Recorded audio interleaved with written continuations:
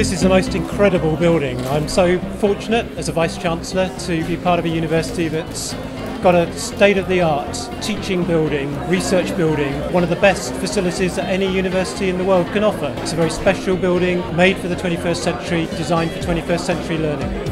I think the building is absolutely beautiful. I love the innovation that's embodied in the design.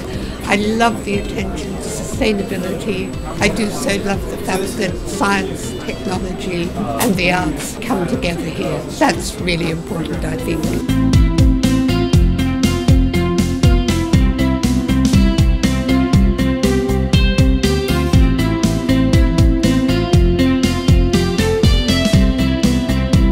Dame Janet is the most amazing Chancellor. She's a friend, an advisor to me, but she's also the most amazing champion and advocate for the university. We're very proud of her. It's very hard to think how we can say thank you, and this has been a way of saying thank you to Dame Janet for everything she does for the university.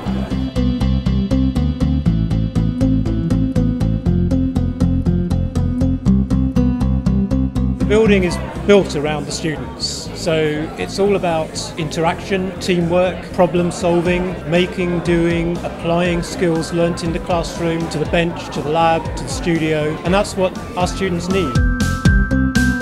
Merging different subjects definitely works because it helps you build on projects and create new ideas.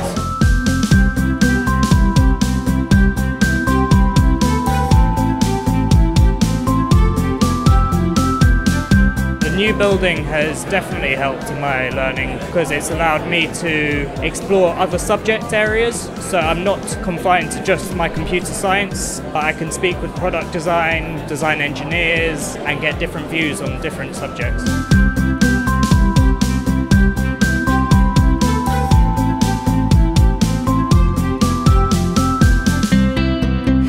Building named after me is a tremendous honour and an enormous thrill, and for it to be a building that's part of Middlesex University means more to me than I can possibly say. I just look forward so much to seeing the work, very exciting work, that I know will be going on here.